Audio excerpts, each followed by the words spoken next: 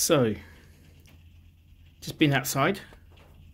As you can probably see, it is raining.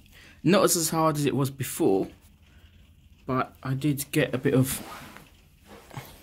wet running, as it were, which is what I wanted. Now I'll have to clean this up, but for the time being, let me just pause this and we'll have a look inside and see if my inner wheel wells did the trick.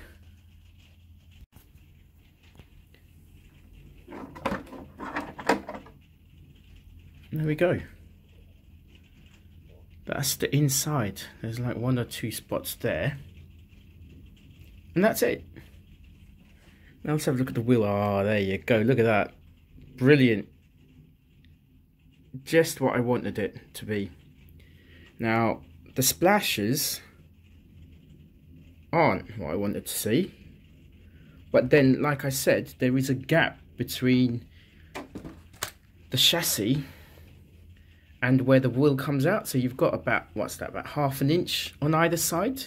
So even though I'm putting this on, the wheel arches, the spray does come in. But I can live with that. That's pretty decent. That's pretty much what I wanted to see.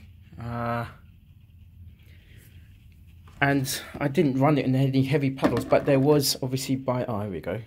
Lovely jubbly. I did run it in a tiny little stream, which for this is quite a big stream, I guess, but scale wise, which is on the side of the road where the gutter is, almost on the side of the curb. So I made sure I got lots of water going on the stream, going up and down it.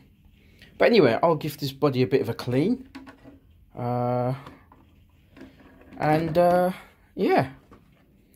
things are good on my little custom wheel well.